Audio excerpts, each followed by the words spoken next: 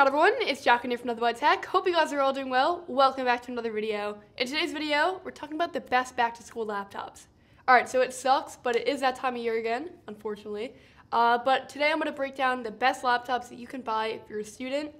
And I'm a student myself, so I know that a lot of students don't have a ton of money to spend on laptops. So I tried to pick some more affordable options and then some more premium options in this video. So we have laptops ranging from like $400 to $1,100 or $1,200. If that's still too expensive for you, which is understandable, I would probably recommend going for a Chromebook or something like that. You can't really get an amazing Windows laptop for under the $400 price tag. You're probably going to have a lot of trackpad issues and other issues like that, whereas a Chromebook will be okay. The second thing that you're probably noticing is that all these computers are Windows-based. We don't have any Macs here. And I did that for a reason, but if you are a Mac user, I would probably recommend the 12-inch MacBook or the 13-inch MacBook Pro with no touch bar. Those are really premium options, so I didn't want to include them in this video, but if you can afford them, they both have great experiences. And I did actually do a full video on the 12-inch MacBook, so I'll leave that in the description if you want to check it out. But the four laptops that we're looking at today are the following: the Acer 14-inch Spin 3, the Surface Go, the Surface Pro, and then the Dell XPS 13. So I'm going to start it off with our cheapest option, which is the new Microsoft Surface Go. Now, the Surface Go is $400, but that's kind of an advertised price, and that's not really what you're actually going to get, because once you pick up the keyboard, which you kind of need to make this a good laptop, this is $129, and then to get decent specs, you're going to want to buy the mid-tier $550 model. So when all is said and done, you're probably looking at $600 to $700. And that's still cheap, but it's definitely not the marketed price of $400. Even still, though, I think it's a really good deal, and let me tell you why. I'm going to break it down into the pros and the cons of each computer so you can kind of evaluate if it's worth it for you. So starting with the pros, it is a Surface laptop, and that means that it's going to get that same premium build that all the Surface laptops have.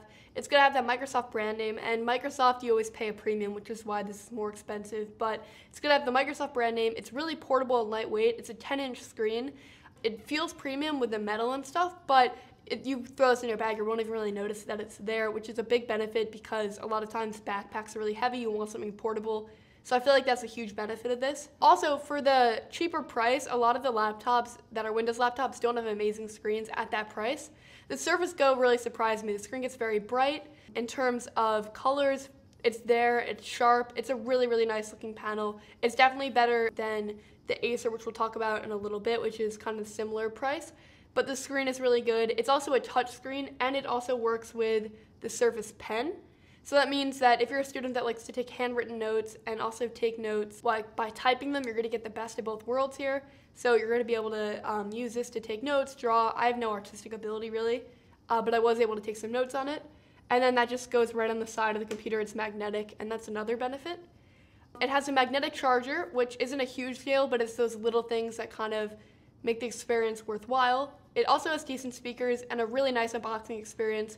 Some of the other laptops on this list did not, but Surface laptops always have a really good unboxing experience. So those are the pros of the computer. In terms of the cons, there are definitely a couple. So the first thing is that there's a giant lack of ports. You're getting the headphone jack, and you're getting a USB Type-C port and the Microsoft Charge port, but that's it. So you're going to need a USB Type-C adapter. You might be lacking ports sometimes. That's definitely something that's not ideal about the computer. For a student, I often find myself having to plug in like a flash drive or something.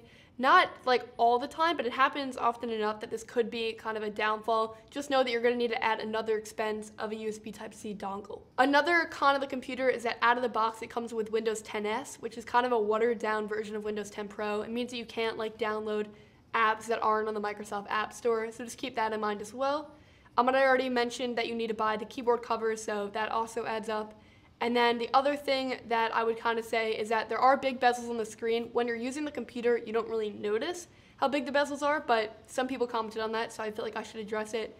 And then the other thing is that it is a 10-inch screen, so it's not that amazing for like split screen view. In terms of actually using it, it is a tablet-laptop combination, and when you have that, you often don't get amazing of both, right? So it actually does a pretty good job. You won't be able to use this really on your lap that comfortably. I feel like the hinge digs in a little bit, but there are a bunch of different angles that you can use the Surface laptop at, and it's really convenient. So overall, yeah, there are some cons with it, but it's a really solid laptop, and I find myself recommending this to a lot of students that want a good laptop but also a portable laptop. All right, the next laptop is the Acer 14-inch Spin 3. This is $599. So in terms of specs on here, you do get a pretty decent list. The Surface Go did not have amazing specs. It worked though, it was well optimized. But on the Acer 14-inch Spin 3, you're getting 1.6 gigahertz Core i5 dual core processor. It's not the best, but it does work. 8 gigabytes of DDR4 RAM and a 1 terabyte hard drive. So it's not an SSD, but it is a hard drive, which means you're gonna have a lot of space to store documents and stuff. It's not the fastest, but it does work. You're also getting a 14-inch screen, which is good and bad.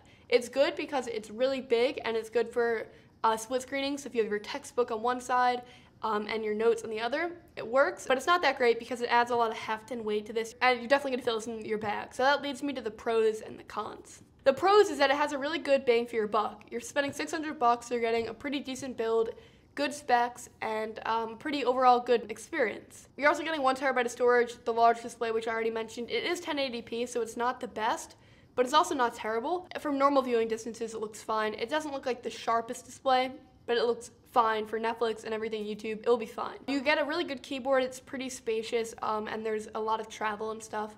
You also get pretty good performance for light things that you want to do on the computer. You won't be able to edit a video on here really that smoothly, but for web browsing, typing up documents, word processing, this is your computer, it will do really well. And also, it has a flexible foldable design. So you can take it and you can flip around the screen and then you can use it as a tablet.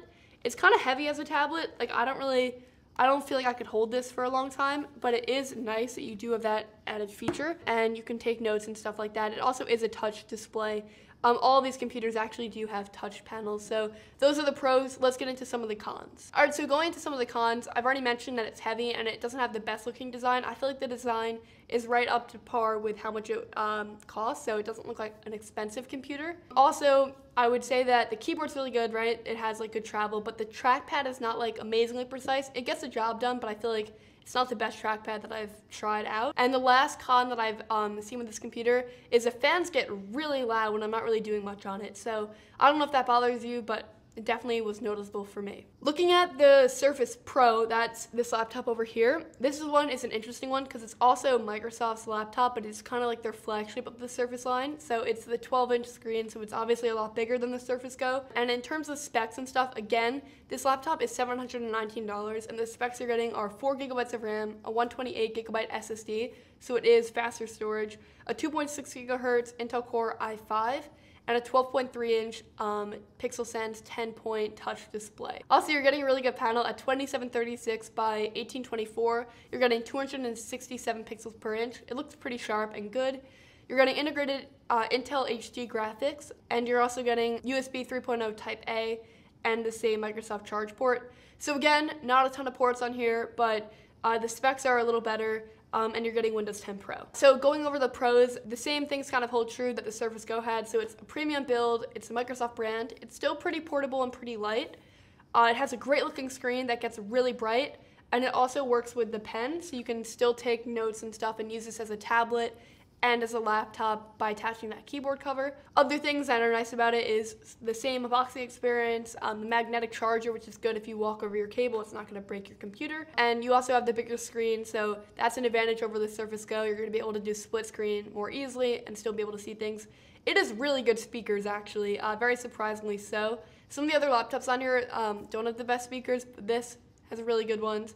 It's Windows 10 Pro. If you buy a little bit of a higher spec model, you can probably do some editing and stuff on here. Not maybe on this particular model, but if you spec it up a little bit, you should be able to do some Premiere and maybe some Photoshop stuff. The cons are that you need to buy the keyboard cover separately, so that's like another added expense. And then you're probably also gonna need to buy a USB hub so you can get some more ports.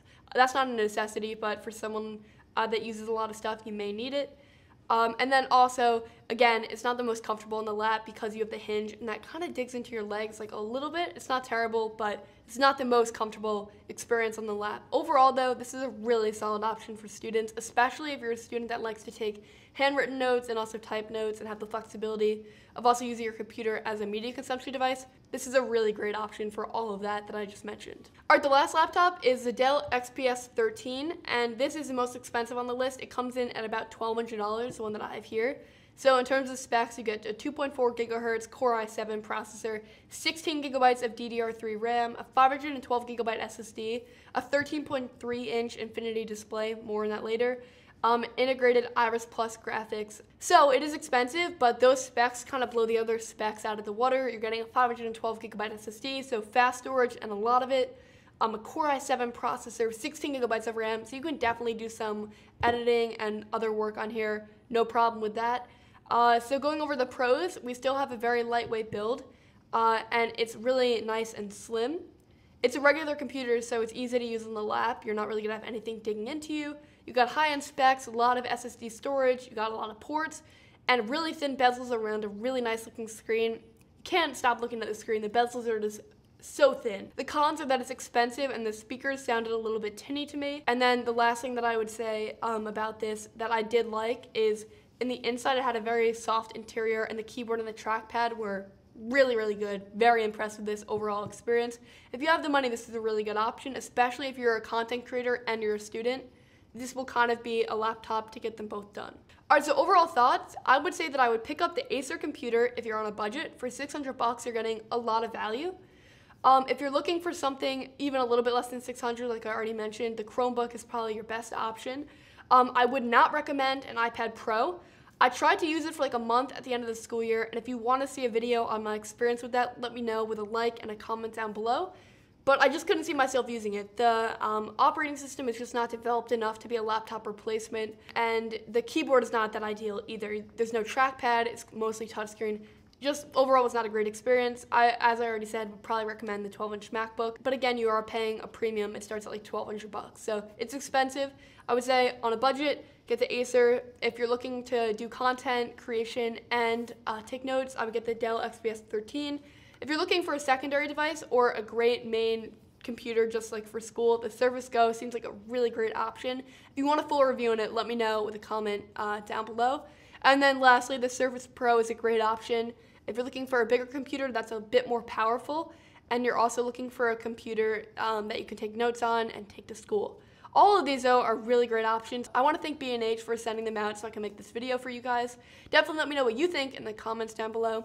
Be sure to subscribe because I have a lot more content coming. Also, thank you guys. We just hit like 86,000 subscribers. That's insane. I really, really appreciate the support. I'm going to post a video on that where I just kind of talk about why that happened and a little bit more about me, so stay tuned for that.